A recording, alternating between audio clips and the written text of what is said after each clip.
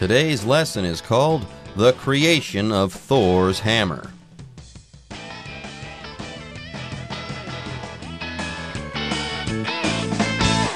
Hello, everyone. My name is Jeff. My name is Roger. And today we're going to continue to talk about this story from Norse mythology. It's all about how Thor's hammer came to be, how it came to be created. And so far, the story has focused on Loki, the god of mischief. He cut off Thor's wife's hair. Thor was angry. He was going to break Loki's bones. So Loki said, "Oh, please take me to the dwarves." And then the dwarves did something for them. He made a stunning mane of hair to act as Sif's replacement there, to get her hair back. But the dwarves also made a couple of gifts for Loki, a ship, or at least some wooden pieces that could be folded up and put into one's pocket, and also a spear that would never miss the target. And, of course, Loki was bragging about this. Some other dwarf brothers were angry about that. Loki kind of taunted them, "Hey, you'll never be able to make something that good." So they had a bet here. If they could make something better, then they could have Loki's head. They said, "Yes, we accept the challenge." And then, at the end of last day's program, Loki transformed himself into a fly. There you go. Loki wanted to make sure that these brothers couldn't outdo what his dwarves had done for him, so he is going to keep tabs on them. He transformed himself into a fly so as to watch over them and to monitor their progress. All right, folks, with that, it's time for us to take a break right now, but don't go away. When we come back, we'll start reading from the second part of a story called The Creation of Thor's Hammer. The brothers began with Sindri manning the forge and Brokkr the bellows. The fly bit Brokkr's hand, but he did not falter. Sindri pulled a living boar covered in golden hair from the fire. Loki then bit Brokkr's neck, but he ignored the pain. Sindri produced a golden ring from which 8 more rings would fall every 9 days. 各位好，第一部分我们看到的单字是名词 forge， 指锻造车间或熔铁炉。例如 The farrier stayed in the forge the entire afternoon making new horseshoes. 提铁匠在铁工厂1个下午制作新的马蹄铁。另外 forge 这个字也可以当动词使用，有锻造或打造的意思。所以可以说 Kyle and Lewis forged a strong friendship over the years. 多年来 Kyle 和 Lewis 建立了深厚的友谊。接下来我们看到的单字是 bellows， 这个字是名词，指风箱或鼓风机，像是 The man uses the bellows to make the fire burn better. 那位先生用风箱让火烧得更旺盛。而 bellows 去除字尾的 s 则可以做动词，指大声发出或大声喝道。举例来说The homeless guy suddenly bellowed out a laugh and scared the passing by kids. 街友突然发出一声大笑，吓到路过的小朋友们。再来，我们看到的单字是动词 falter， 指踟蹰不前、动摇或犹疑。例如 A good manager does not falter when making a decision. 一位好的公司负责人在做决定的时候不会犹豫不决。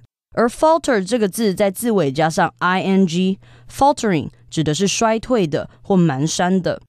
可以说 Blake's faltering performance is unusual since he usually does such a good job. Blake 表现不佳很不寻常，因为他通常都把工作做得很好。接着我们看到的单字是名词 boar， 指公猪、野猪，像是 Boars seem to live a very different life from pigs. 野猪似乎过着与猪相差很多的生活。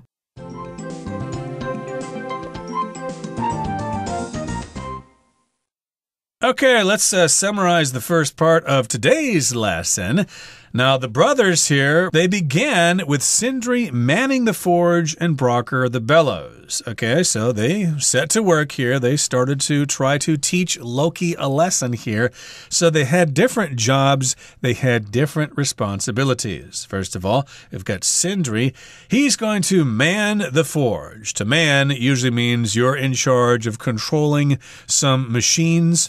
Maybe the two workers at the convenience store have separated their jobs. Hey, I'll man the cash register and you man the coffee machines. You take care of all the coffee and I'll accept all the money. That's what manning means here. He's manning the forge, and forge here is just some kind of facilities or some kind of workshop that specializes in creating things, especially things made out of metal. There you go. If you're manning the forge, you might be the person in charge of forming that hot molten metal into something when you're trying to make a sword or something like that, when you're trying to work with metals. Yes, if you want to shape metals, you have to melt them down at very high temperatures, okay? And then someone has to make sure that that liquid metal goes into the right place and ultimately becomes the right thing. Let's say if you're trying to make a sword in a forge, you go ahead and you pour that liquid metal into a mold or something like that so it starts to look like a sword. And you might also start to pound on that with a hammer so as to make sure that, yes, that sword begins to take the right form. Yes, usually swords are made in forges, but you can make other things in forges as well. So Sindri manned the forge, Brocker manned the bellows. Now remember, Loki is a fly, and this fly is watching over these brothers right now. But Loki is also the god of mischief. He loves to get into trouble, and next, he is going to try to get into some trouble. Yes, next, the fly Loki bit Brocker's hand, but get this, he did not falter. Brocker did not falter. It's just a scratch. It's just a bite from a fly. I can keep on working. Of course, if you falter, you kind of lose your strength. You lose your ability to continue. Maybe you might falter if you get bad grades in school and you might think about giving up. But no, don't falter. Keep forging ahead. So in any case here, Brocker did not falter after being bit by the fly. He continued to work. And then Sindri pulled a living boar covered in golden hair from the fire. Wait a minute. Pretty magical, huh? Yeah, I was going to say, you make swords and forges and stuff like that, right? Well, this is a story, and sometimes magical things occur. Out of this forge, out of the fires here, did not emerge a sword. No. Out of the fires here came a living boar covered in golden hair. That's amazing. Interesting. I'd like to have a head of boar hair if I could replace the hair on my head here. But a boar, of course, is like a wild pig. They usually have tusks or horns next to their noses. And, of course, they are popular animals to hunt in the mountains of Taiwan. At least they were in the past. But this is a living boar that came from the forge there. It was covered in golden hair from that fire. And Loki then bit Brocker's neck, but he ignored the pain. So Loki, of course, is a fly still, trying to stop these guys from making these things from the forge and from the bellows. He bit his neck, but Brocker, he ignored the pain. That doesn't hurt. I'm going to keep on working. There you go. I'm going to keep on working the bellows. I'm going to keep that fire hot so amazing things can continue to emerge from these fires. Yes, first, a living boar covered in golden hair emerged from the fire, and next, a golden ring came out of the fire. And you might be thinking, so what? Okay, it's just a ring. That's not magical, right? Well, this is a very magical ring. Get this, Sindri. He goes into the fires again, and Sindri produced a golden ring from which 8 more rings would fall every 9 days. So this isn't an ordinary ring. This is a golden ring that makes other golden rings. How about that? Okay, with that, it's time for us to take a break, but don't go away. We'll be right back after this. Loki struck again, this time on Brocker's eyelid. Blood poured into his eye, and Brocker was unable to see clearly. Sindri pulled a hammer from the forge, one with perfect aim that would always return to its owner. Due to Loki's interference, the handle was shorter than intended. It was the most powerful weapon ever crafted, despite its one fault.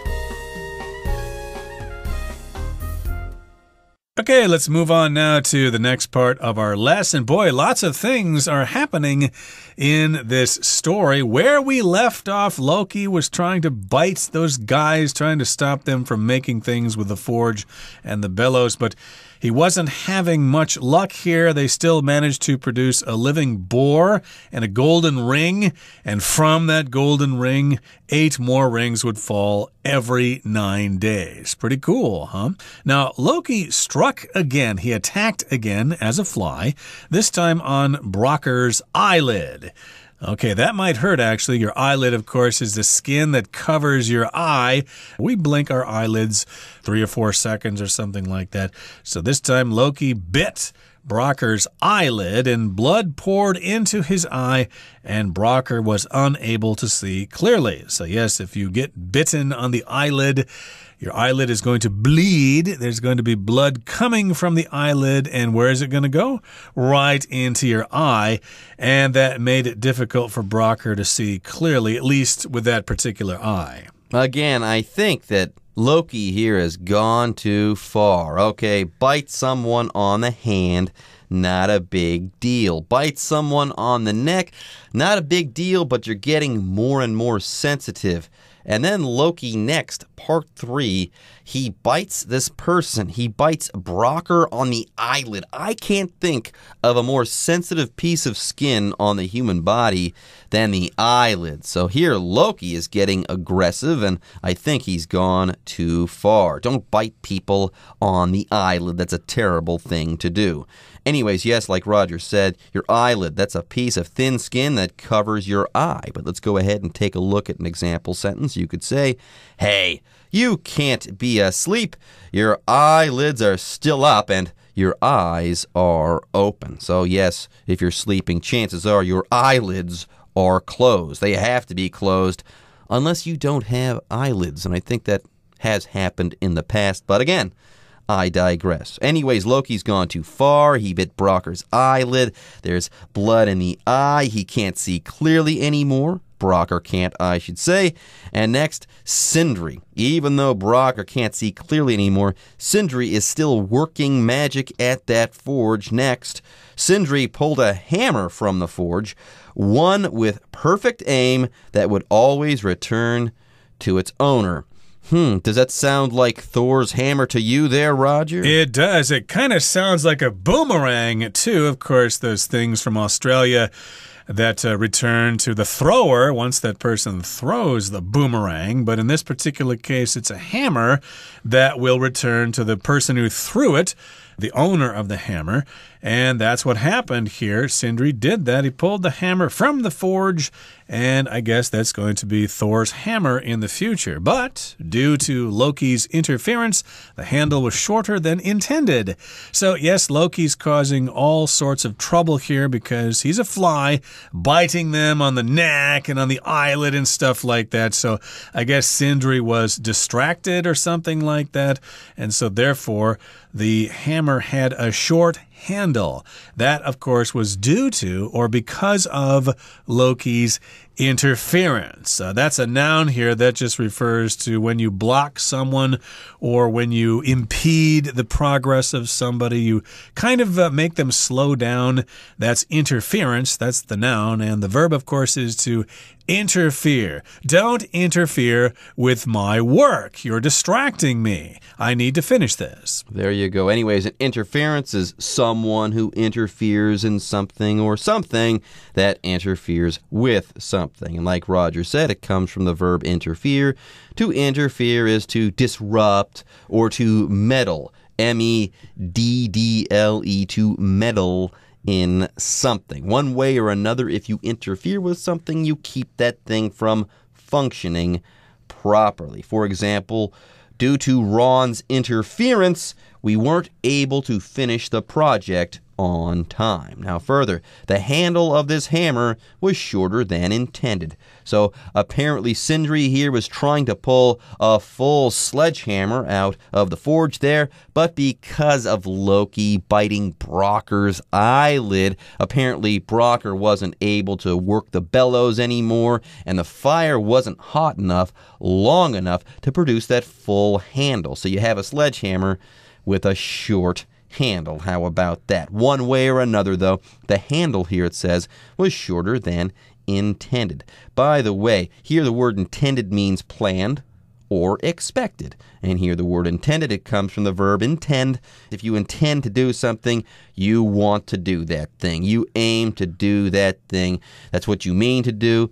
That's what you want to do, like I said before. For example, you could say, I intend to study English while in college in England, which makes total sense. Or I intend to work hard and eventually own my own company and be the boss. Okay, so unfortunately here, the handle was shorter than intended, and it was the most powerful weapon ever crafted, despite its one fault. So even though it had this one problem, this one fault, it was still a very powerful weapon. It was the most powerful weapon ever crafted. Here we've got the word crafted. That's, of course, from the verb to craft, which basically means to create something.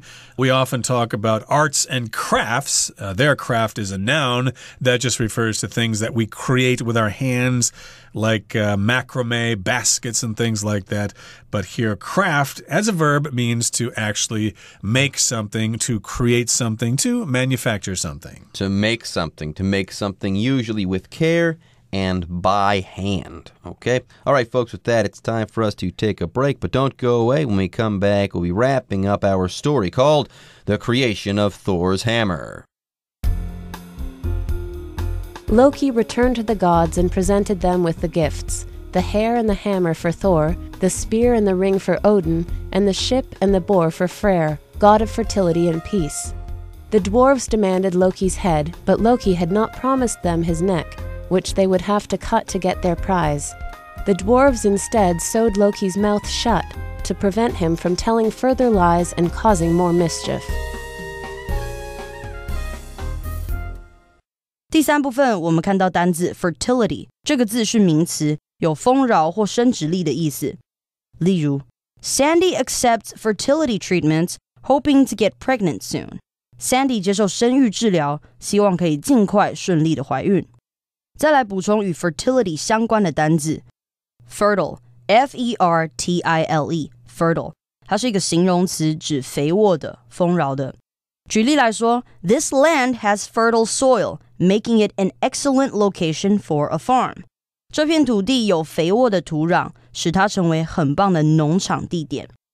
最后我们看到一个片语 cause or make mischief， 指制造事端、挑拨离间。例如 My mother was angry with my little brother for causing mischief at school. 妈妈对于弟弟在学校制造事端感到很生气。而片语中的 mischief 为名词，表示恶作剧、捣蛋或惹麻烦之事。所以可以说 The parents are worried that their stubborn son won't stop making mischief. 那对家长担心他们不听话的儿子会继续惹出麻烦事。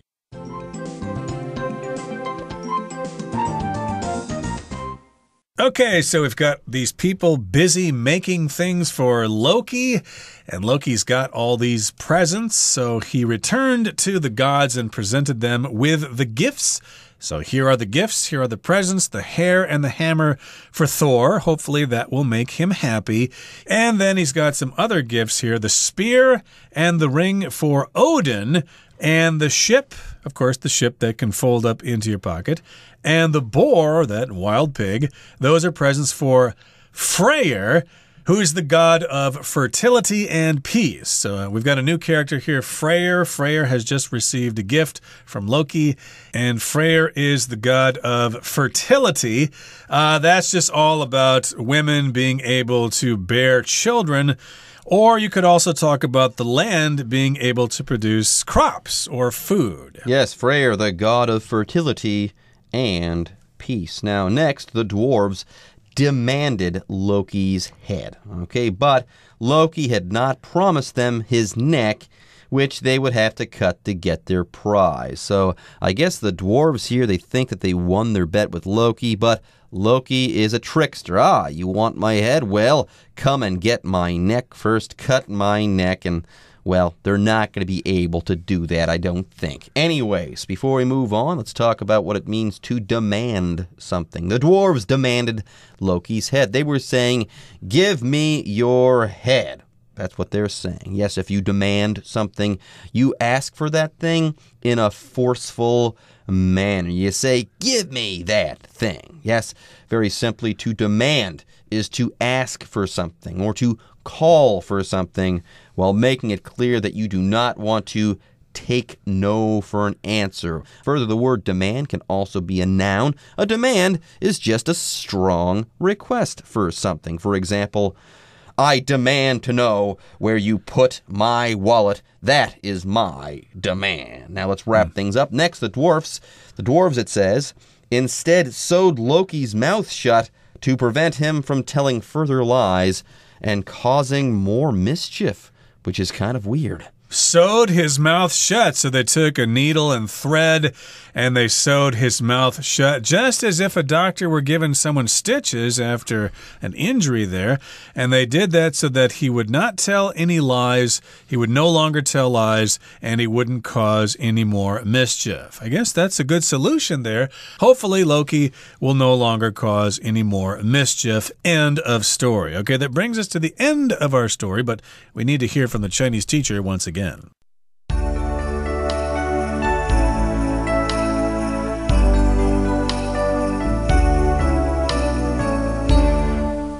各位同学大家好，我是 Hanny。 喜欢恶作剧的 Loki 洛基呢，他跟 Brocker 还有 Sindri 这两兄弟打赌说，如果他们可以打造出更好的东西，就让他们摘下他的脑袋。好，那当这两兄弟开始动工， Loki 呢，他就化身成一只苍蝇来干扰他们。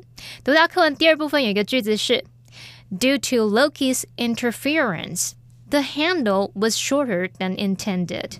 由于洛基的干扰，这个握柄啊，也就是雷神之锤那个握柄，比预期的短了一些。好，那这边有一个单字 interference， 我们来学习它的字首字根。好 ，inter 这个字首呢，表示在什么什么之间，像是 between 或者是 among 的语义。那它也可以表达在什么什么之中，就像是 in the midst 的语义。好，那么字根 fere 这个部分呢，它有突袭啊、攻击的意思。那么当人们在从事某种活动的期间里面，你突然去介入，那就不难联想到 interfere 这个动词，它就有妨碍啊、干扰、干涉、介入的意思。那我们接着在 interfere 后面加上名词字尾 ence， 它就变成名词 interference， 那就是干涉、介入或是干扰。顺便补充几个也有 inter 这个字首的单字。第一个是 international。Inter 表示在什么之间嘛，那么 national 它是指国家的，在国家跟国家之间，那就表示这是国际性的，它是国际上的。好，那么第二个是 interject。我们说 inter 是在什么之间，那么这个 ject 它有丢掷的意思。同学们可以试着联想，当人家正在聊天谈话的时候，你突然丢出一些话来打断人家，那你这样应该可以联想到 interject 它就有打断插话的意思吧。好，那么第三个是 intersection。Intersection 它的 inter 一样表示在什么之中，那么这个 sect 这个部分呢，表示切割。ion 是名词字尾。那同学们可以想啦，我们要切生日蛋糕或者是切柳丁的时候，你就会在它里面先切个十字，对不对？常常我们都会先切十字，所以 interjection 这个名词你就可以联想到它有交叉或者是十字路口的意思。那其实这个字呢，最早是用来指这个几何学里面的交点交叉线，那到后来它才用来指十字路口交叉路口。好，另外句子里面呢，它有出现一个片语介系词叫 due to。Due to 它表示因为、由于，那意思就跟 because of 或者是 owing to 是一样的，后面可以接名词或是动名词。可是要提醒同学们两个重点哦。第一个是 due to 跟 owing to 用法稍微比较正式一点。举例来说，The mayor was absent due to illness。市长他因病缺席。好，第二个重点是，只有 due to 跟 because of 可以摆在 be 动词的后面去当主词补语用。举例来说 ，Their success was partly because of luck。他们的成功有部分是因为运气好。好，那么以上是这些重点整理，我们回顾今天的单字吧。Falter. The soldiers did not falter, even as the enemy's bombs began falling closer and closer to them. Eyelid. Some animals have a thin and clear third eyelid that allows them to see underwater while still protecting their eyes. Interference. Insisting he didn't need their help, the young boy grew upset at his parents' interference when he tried to tie his shoe. Intend. Virginia intends to take the driving test for her license this Friday. Craft. The carpenter crafted high-quality furniture and sold it in her shop. Demand. The customer demanded that the store allow him to return an item even though he had lost the receipt.